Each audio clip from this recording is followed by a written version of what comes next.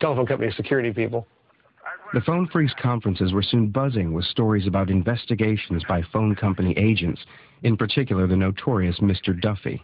Well, Mr. Duffy decided that he would pay Bill a visit.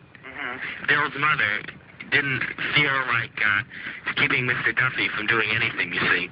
One of the chief special agents used to talk to me sometimes. He also talked to my dad sometimes, and, you know, hopes, of course, of getting me to, you know, to quit. And then, of course, Duffy visited Bill at his school, and I don't think Bill said anything. I guess, you know, we'd stop for a little while, but then it's, you know, the old thing, you had fun doing it, and you kind of go back and do it again. Mr. Duffy would soon be eclipsed by a far greater threat, nationwide media exposure, thanks to New York journalist Ron Rosenbaum. It was like entering this Alice in Wonderland electronic outlaw underground. They were sending messages outside the accepted channels, but they're also inventing hacker sensibility. I think one thing the Phone Phreaks responded to was kind of generalized paranoia about phones and about communication.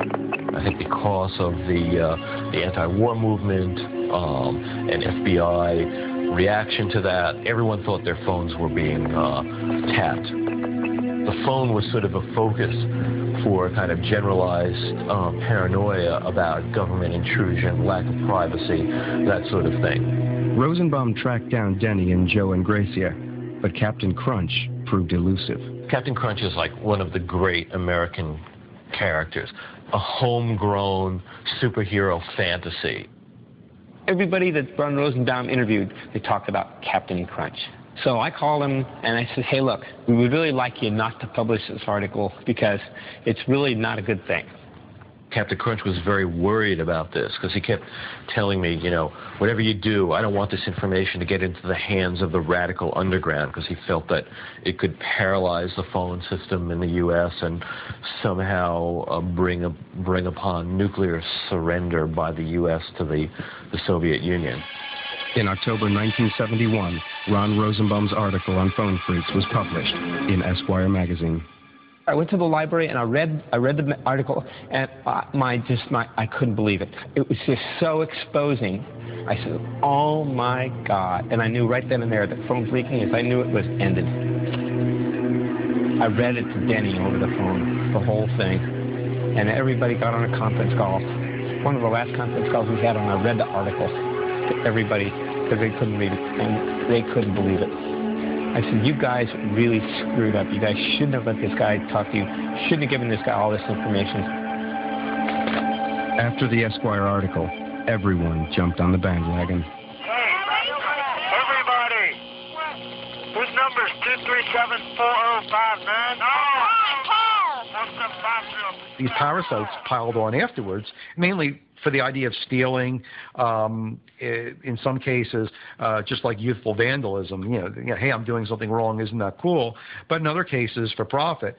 In our accelerated program to catch phone phreaks, which is more successful all the time, we find that we detect people who are businessmen. We find private detectives, stockbrokers, automobile dealers. We've even found some members of organized crime. The backlash hit the pioneers of phone phreaking as hard as it hit the parasites. The LA people got busted. The Seattle people got busted. The New York people got busted. They came in. They had grand jury investigations coming in.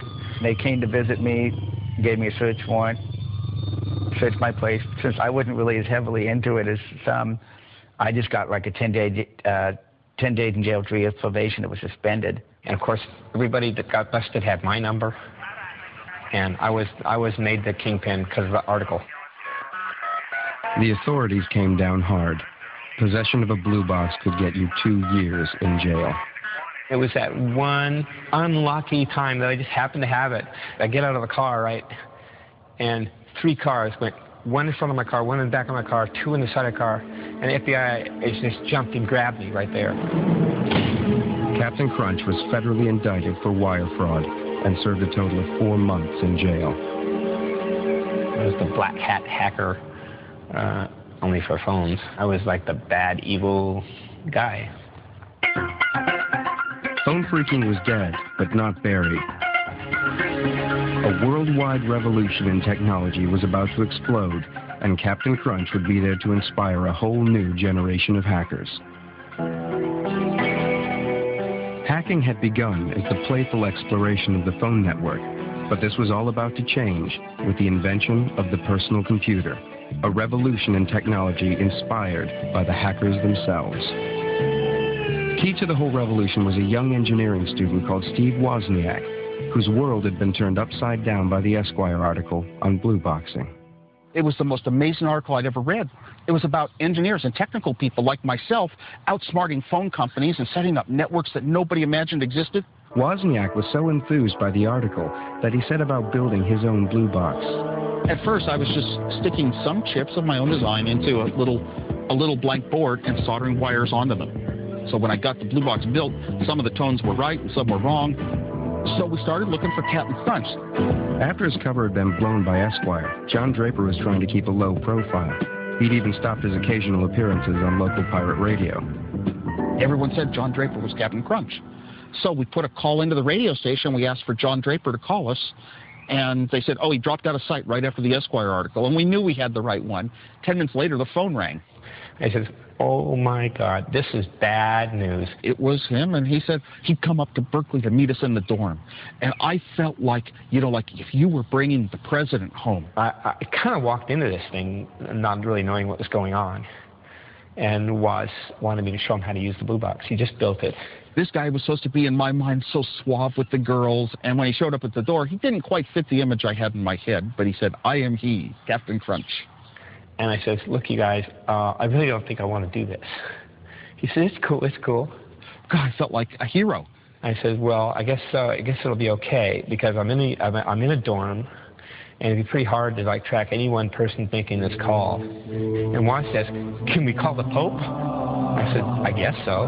So I got the number to the Vatican, and we called the Vatican, and we asked for the Pope. And he said, well, the Pope's not available right now. It's like 4 in the morning.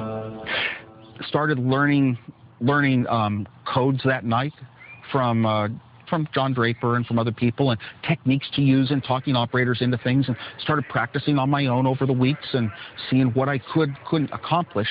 And I think I was kind of scared that I could get caught.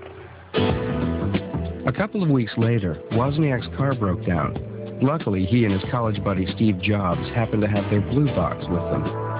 We'll try to make a blue box call back to our friends in Berkeley because they can drive us home. And Steve made a blue box call, and the operator came on the line, and he hung up all scared. And then made the call again, and she came on the line, and he hung up. And he was just scared, and a cop showed up. He was inside the phone with a box in his hand. Oh, my God. The cop probably thought we were like druggies because I had long hair. Steve managed to pass me the blue box, and I got it in my coat pocket. And said, what's this? Well, if you push the buttons, they all made tones. So I said, it's an electronic music synthesizer. The cop said, sounds out of tune to me. He says, what's the orange button for? That's the one you see his phone lines with. So Steve said, that's for calibration. He said, well, it needs calibrating. This is scary. We knew we were caught. They got us in their car, 2 cops in the front seat, Steve and I in the back. And the cop in the passenger seat turned around. And the cop hands it back to Woz and says, a guy by the name of Moog beat you to it. Moog synthesizer. While Steve Wozniak and Captain Crunch were messing about with phones, the big boys at the corporations in nearby Silicon Valley were making great advances in computer technology. But in the early 70s, computers were still vast impersonal machines, serving vast impersonal corporations. Computers were started, for code breaking, tracking missiles, wartime uses. And that really is the origin of where the modern computer came from. And then it moved to these big business database, applications. Computers had been seen as things to never touch, never even be in the same room with a computer. Keep your distance,